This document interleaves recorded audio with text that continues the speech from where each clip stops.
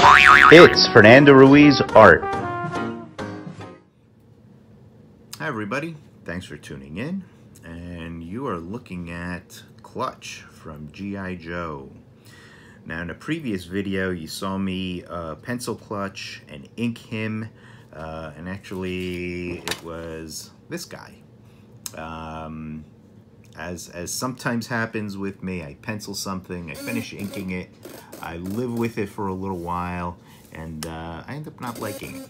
So I decided this guy just wasn't Clutch enough for me, so I redid him. So this is my new Clutch. I'm happier with this guy. So today what we're gonna do is we're going to color Clutch.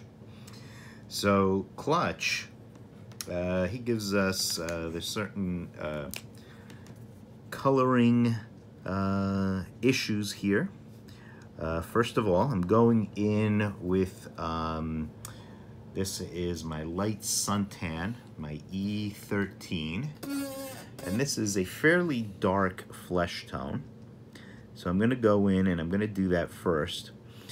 And as I've said before in my coloring videos, when it comes to your basic Caucasian flesh tone characters, I'm going to start with that flesh tone first, because by doing this first, I'm minimizing the possibility of contamination, of, you know, having other colors run into my flesh tones, or my flesh tones picking up other colors.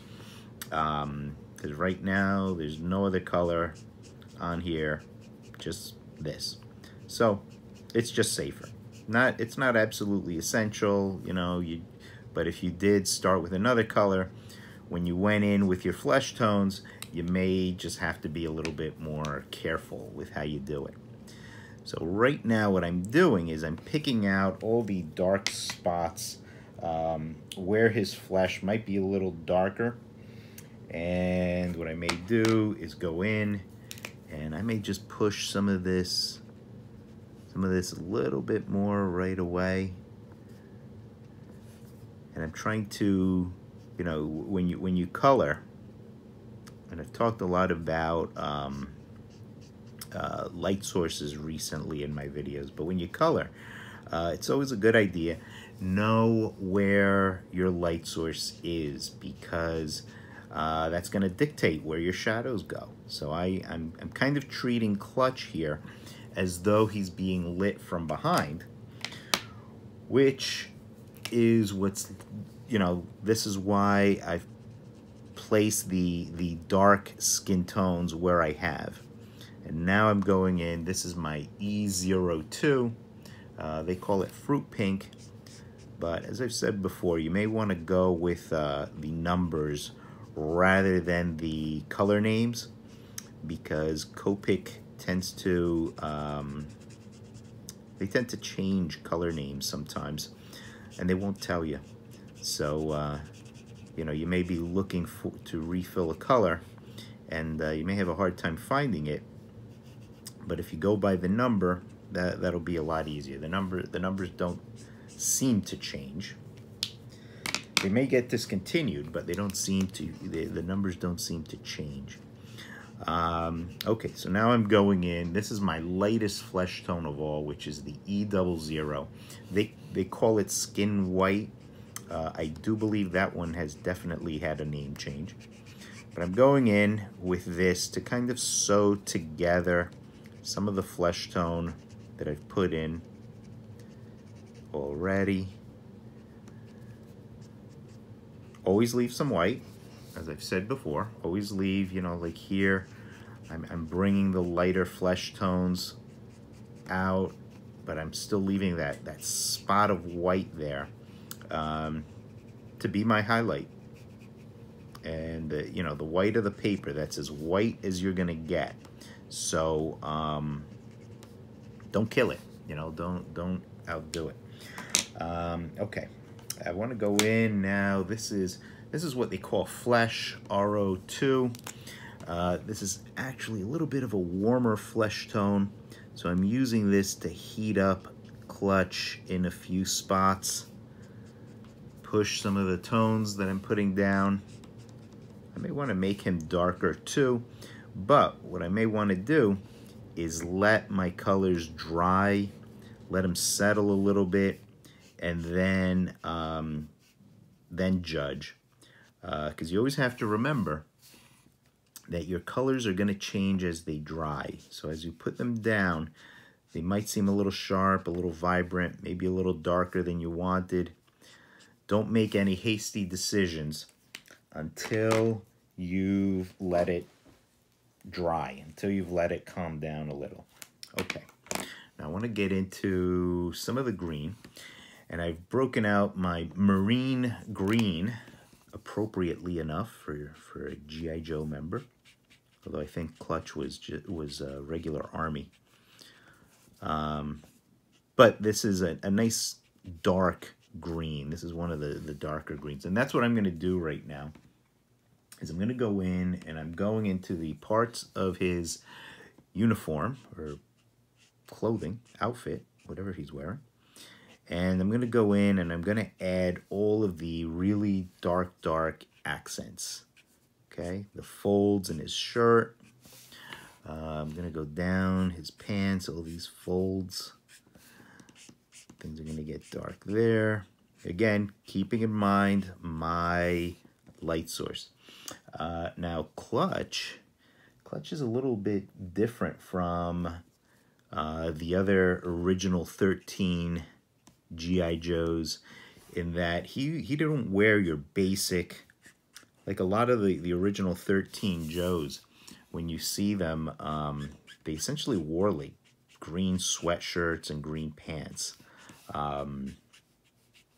There were a couple of exceptions, of course. Most notable, Scarlet, who was the only female member of the team, and she wore what she wore, which was like yellow and purple, if I remember right. And of course, Snake Eyes, who was all in black in commando gear. But Clutch was one of the few guys who had something else going on other than just green. He had some little brown accessories, and also some black accessories, and we may get into those too. So I'm going in with this. This is my lighter green, so they call it bright parrot green.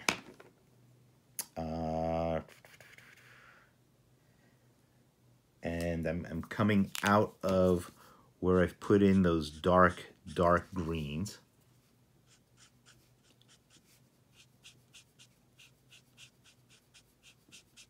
So hopefully we can get pretty far with Clutch.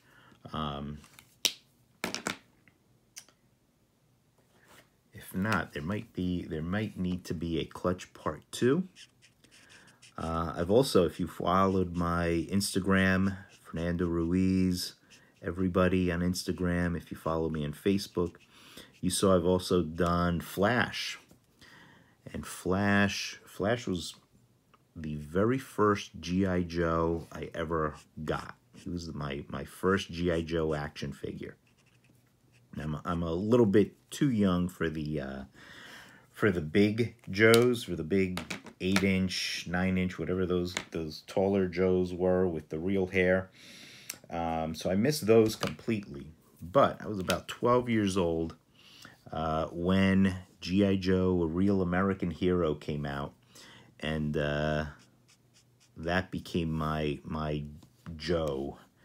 So that's where I first met G.I. Joe. It was in the 3 3/4 inch scale. So Clutch, like I said, he's got these accents of brown. So I'm gonna go in. It's almost like he wears a jacket over his green shirt, which makes him stand out somewhat. And of course, the boots. His boots are green, brown, as is that that holster that he has down there. So I'm going to go in. Now this is my dark brown, which is my darkest brown of all. I'm going to go in and do some dark shadows with this brown. Some of these patches seem to be just molded in the same brown. These other attachments are black, and I may go in and do those last. The belt, going in with the marine green for my belt. Keep that nice and dark. Gonna go in with my Nile green and come up out of some of this dark marine green that I laid down. And this will be my lighter, my more moderate green.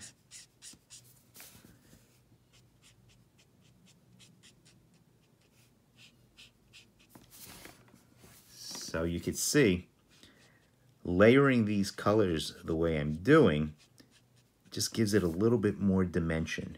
You know, I'm not just looking at his shirt and saying, okay, or his pants and saying, okay, everything is just green. No. And I'm also not filling in these shapes all the way to the edge, because again, you know, he's being lit from behind, as I said. So, you know, he's going to be he will be catching some light from many different directions.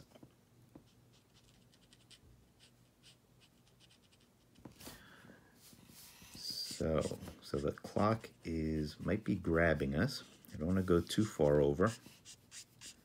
So I may do a part 2. Maybe what I might do is color flash in instead of doing a part 2 on clutch.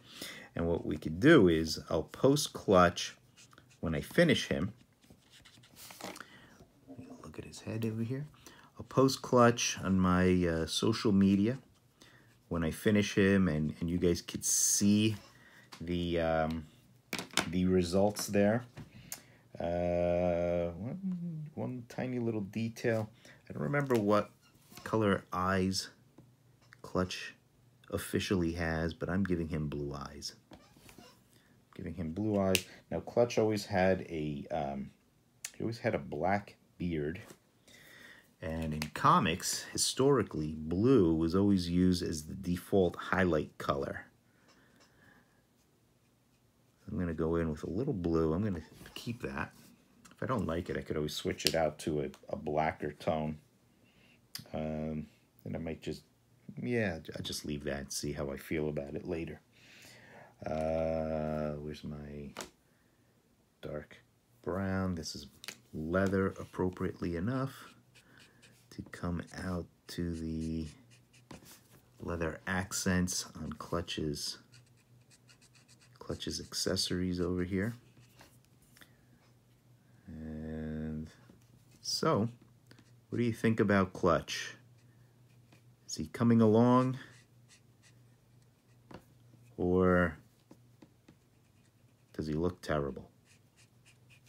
I hope you'll let me know in the comments below. Again, keep an eye out on my social media to see Clutch in a more finished state. This is probably as far as we'll go right now. I hope you dig Clutch. Tune in soon for Flash and other coloring demos.